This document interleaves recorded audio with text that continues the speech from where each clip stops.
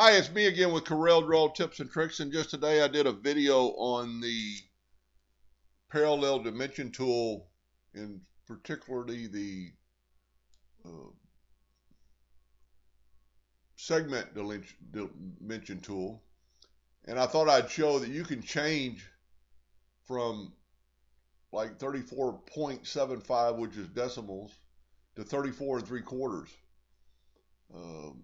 I mainly do this when I'm building something for something, but a lot of times I'll send a customer a picture, and a lot more people would maybe more easily read. It's 17 and 7/8 or 3/8 instead of it's 17 and 3.37.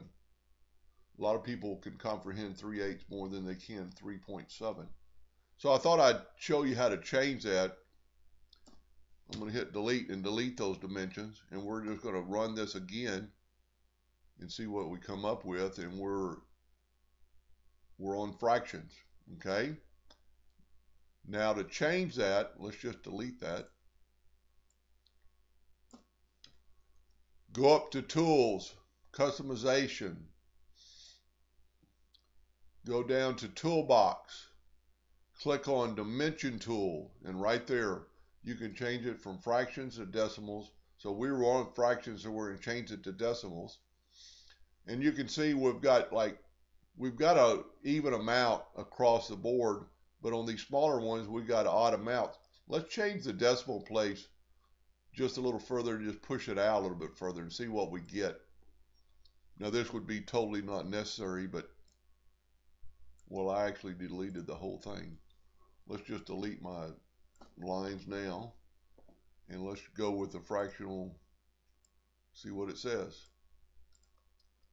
And now you can see it's pushed our decimal place out to 3 point, but see we're still on a number that we need to be, which is 34.75. It hasn't changed, but it has changed these fractions quite a bit.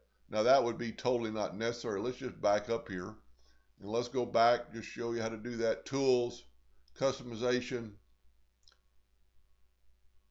Toolbox, come on, Dimension Tool, and let's just change this back to just 2 decimals past the decimal place. Go back and get it, run our, and this is a neat tool. So our total is, 34.75, and but the other ones are just, 2 rounded places. So this is good enough. But if you wanted to go back to decimals, Toolbox,